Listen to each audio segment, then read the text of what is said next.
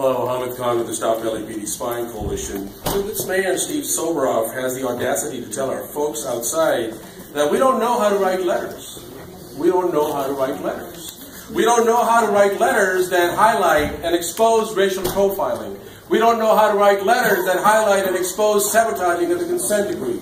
We don't know how to write letters because it exposes sham community hearings. We don't know how to write letters because it exposes the increased militarization of LAPD. Where this man is hiding, and I don't know where the Inspector General is, hiding those drones in his office. He has the audacity to come at us and tell us that we don't know how to write letters because he's a flunky himself. He knows that because the letters are so heavy and they are so substantive and they're so factual, because he can't even say face. The face, as you know, the president of the commission when he used to be, he can't say face. But we're coming to your face. Your face. The previous speaker, Jamie Garcia, gave you that letter on September 15th. You acknowledge that you have the letter. I have the letter in my hand and I'll get back to you. Mum.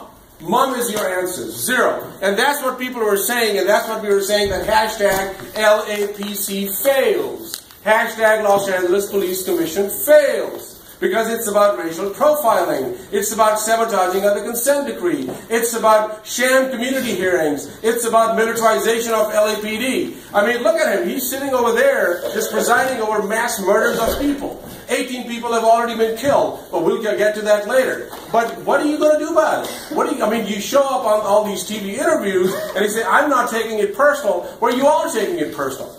It is not about you only, but it is about you. So you should resign and you should leave. Because if this is the best you can do to come back to the community and to only wait for photo opportunities and only wait for the cameras are going to show up, then you are useless. Then you're useless to the community. What face are you putting onto the community? How can you even sit there in all your media glory and just have this whole scripted response to people, but there is no humanity underneath. There is nothing real. People are dying. This department is rotten. You need to meet with people. You need to stop stonewalling people.